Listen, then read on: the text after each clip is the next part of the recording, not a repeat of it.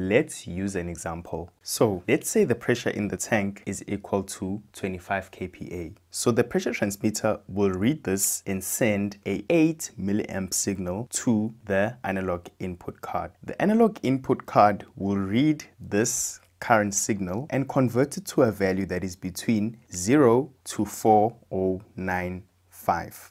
Now, where does the card get this range from? So the card has an ADT converter, which stands for analog to digital converter. The 0 to 4095 is the actual bitmap of the current signal. It is a representation of how many bits the card has to represent this 4 to 20 milliamp values.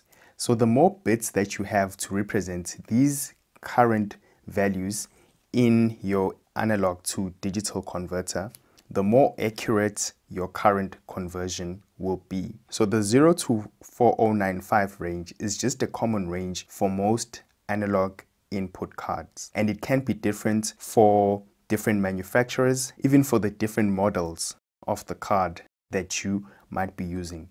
It is always best to check the manual of the card to determine the range of your ADT converter. So now let's go back to our example. Now that we get the value of 8 milliamps coming in from our transmitter, it means that the value that will be registered in the card will be 1023, because the 4 to 20 milliamp signal is now mapped between 0 to 4095. So in your PLC program, or the programming interface of your PLC, if you open the register of the analog input card where this transmitter is wired to, you'll see 1023, which indicates the current value of 8 milliamps. So I mentioned something about accuracy. For simplicity, we'll just work with the 0 to 4095 range.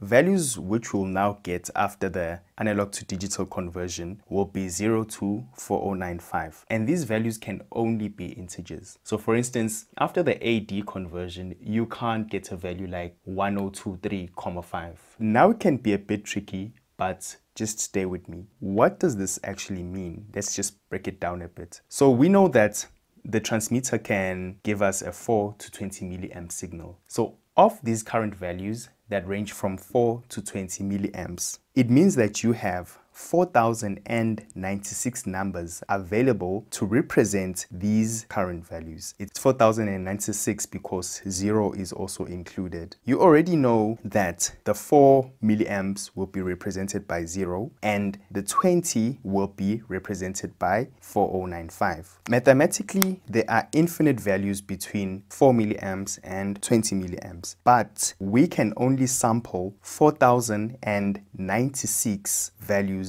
between this current range. So we need to divide this range by this range, and that will be 16 divided by 4096, and that will give us a value of 0,0039062. But let's just keep the value at 0,004 for simplicity. This now represents the step value. So this means that when the current is 4 milliamps, you will see 0 on the register of this card. Only when the current value goes to 4,004 milliamps, then the value in this analog input card register will then move to 1. Similarly, if the current value is 8 milliamps, for example, then we get a value of 1023.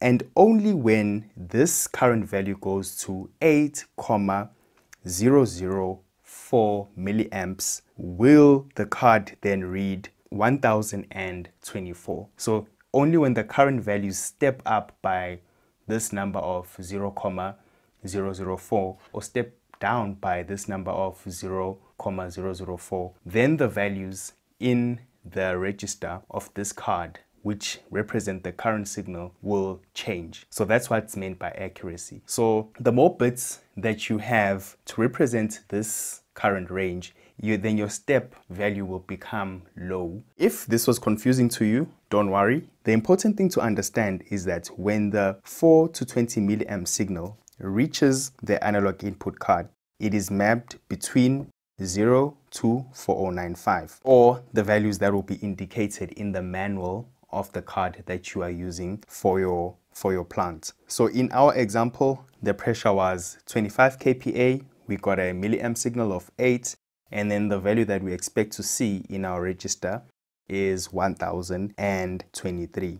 Now, at this point, you can then map this 0 to 4095 range to the 0 to 10 kPa, and then you can now be able to use it in a program, because if you're programming something and you're using values like 0 to 100 kPa, it is very easy, rather than using milliamp signals, or you're using this 0 to 4095. So this is the picture of how the conversion works, and that is done by, most of the work is done by our analog input card. And as I said before, if this is confusing to you, you just need to understand that if you are wiring an instrument in the field, it'll give you a 4 to 20 milliamp signal, depending on the range that you are using, which needs to be the same as what is accepted in your card. And then the card will convert that value to 0 to 4095. And then once it's at 0 to 4095, you can then write a section of code in your PLC program to then convert this value from 0 to 4095 to